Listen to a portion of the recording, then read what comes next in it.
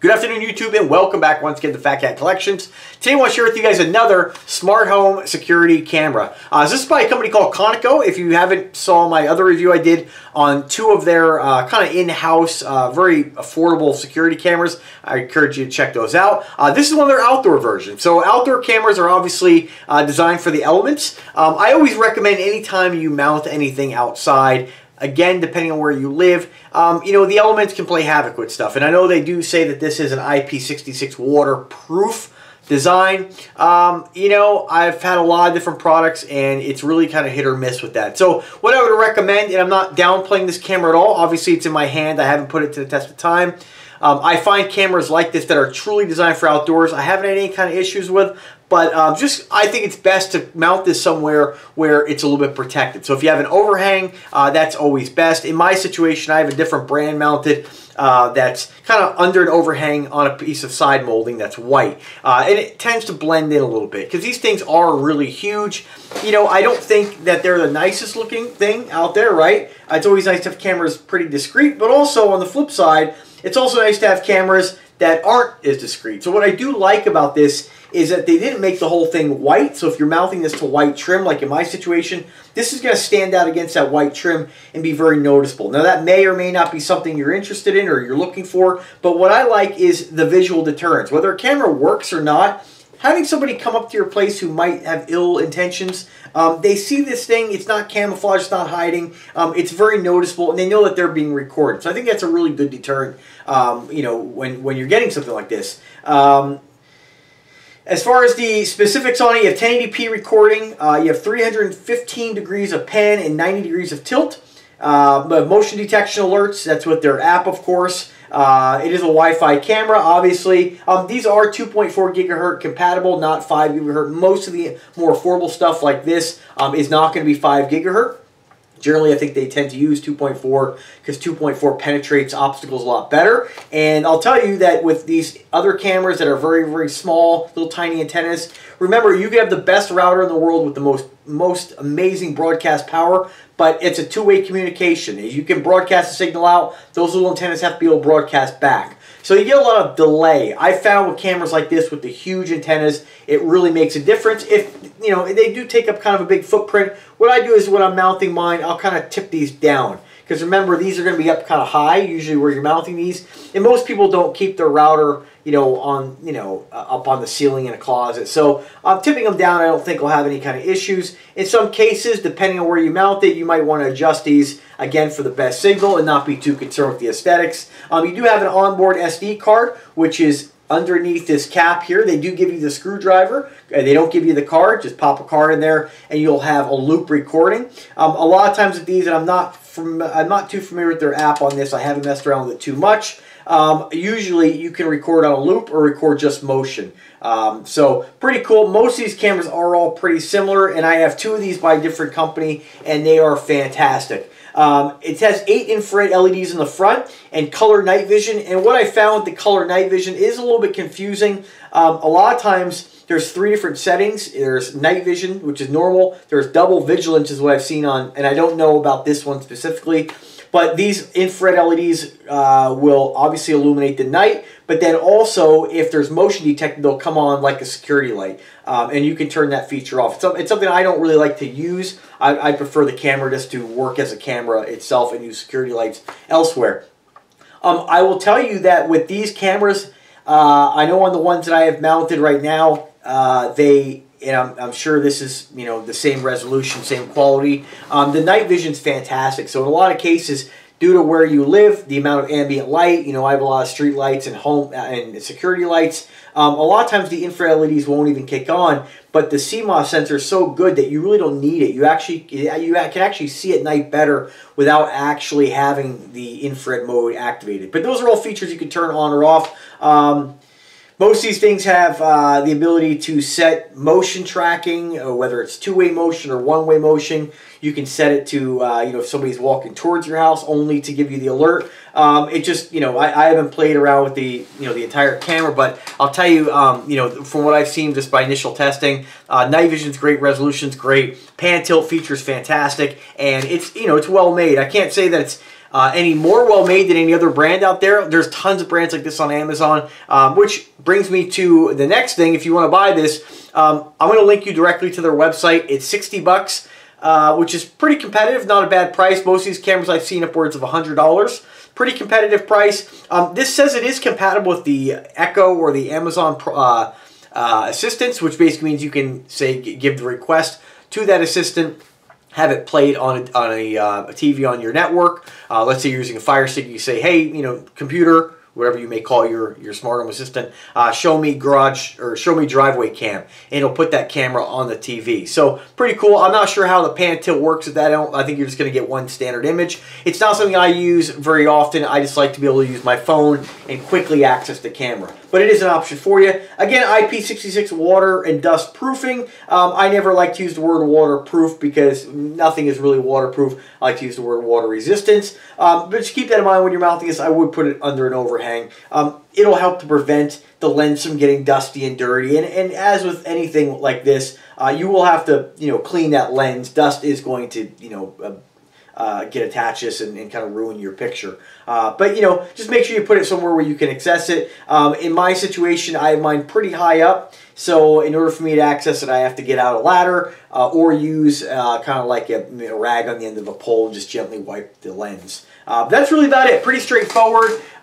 I encourage you to click the link in description. You can check out a little bit more about the camera, but it's all pretty self-explanatory. It doesn't mention two-way audio, but I believe this camera does have two-way audio. It's got a speaker on it, and it has the ability to turn that volume up or down, which is great. Fantastic camera. As far as other things that you have in the box here, you guys know I never really get too involved with showing off the box, but there's the box.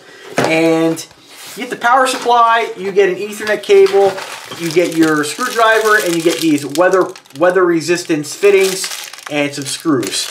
Pretty standard. Nice flat cable. However, you know, this is great, but to me, this is almost a waste of time giving you this because if you're gonna mount this outside, you're not really gonna be able to hardwire this. And it's a really nice flat cable. Pretty cool. This would be great, but really, if you're gonna mount this outside, you're probably gonna have to go through an attic, punch through a soffit, and you know, unless you have a home that has Ethernet ports ready to go for cameras, and maybe you know self-contracted your home or the contractor had stuff like that already installed. This is great, but to me, this is useless. This is not a camera that I think you would put inside your house. Definitely not my home. Maybe a gigantic mansion. You might want to hide these in places, and you know, the bigger the home, the less some of this would stick out. In my home, this would stick out like a sore thumb because my home isn't huge. You do get the power supply, but I'd say maybe you get, it doesn't list it here on the box, but I would guess and say it's about 10 feet. Let's see. It doesn't list it. So let me just check their website. Yeah, it doesn't list the cord length. But again, with anything like this, let me just before I.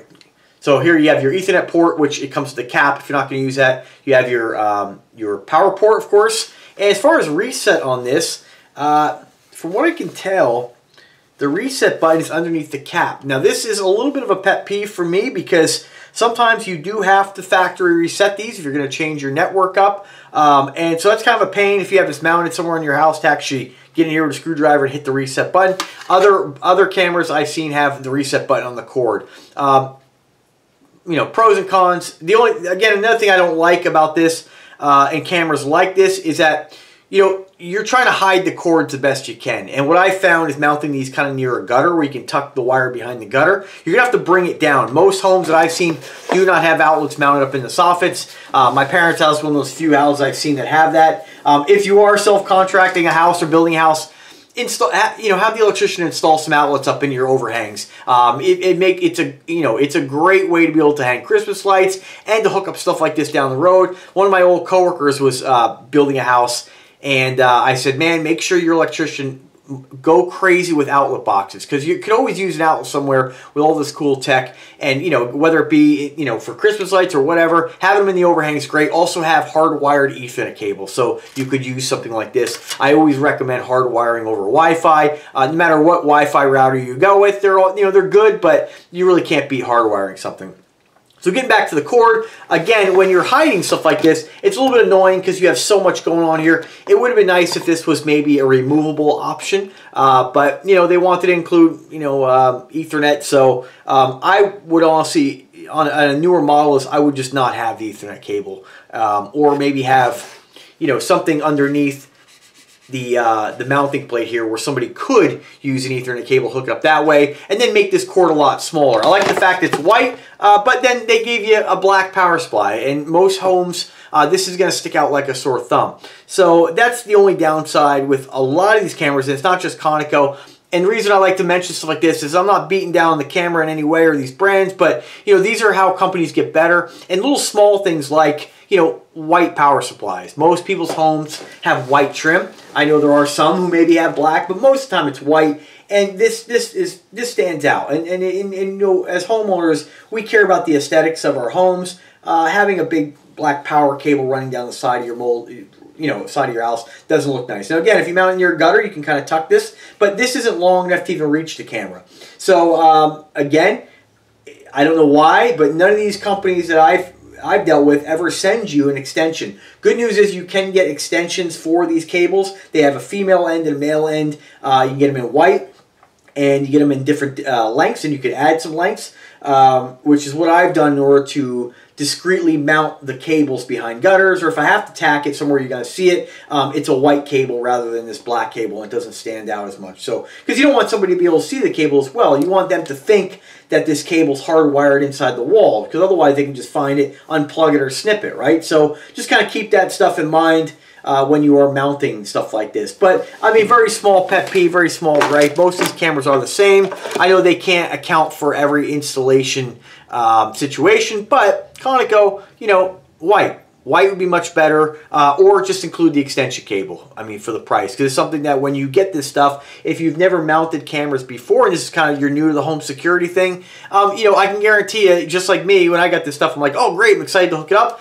And then you're like, all right, well, what am I going to do with this? So you can probably run this down far enough, but then you're going to plug into an extension. Now, this is not weather resistant, right? So you're going to have, you know, there's no point having a weatherproof camera if you have a power cord that's going to get wet. So all these things are things companies need to start thinking about. And I think that having something that allowed you to, you know, again, a really long cable, I would say something like this, even if you charge $10 more, you know, you have a 20-foot cable built come with the camera. It'll really alleviate people's you know, annoyance when they get this and they realize, oh, you know, I can't finish this project today. So if you are ordering this, go ahead, jump on Amazon and order the extension.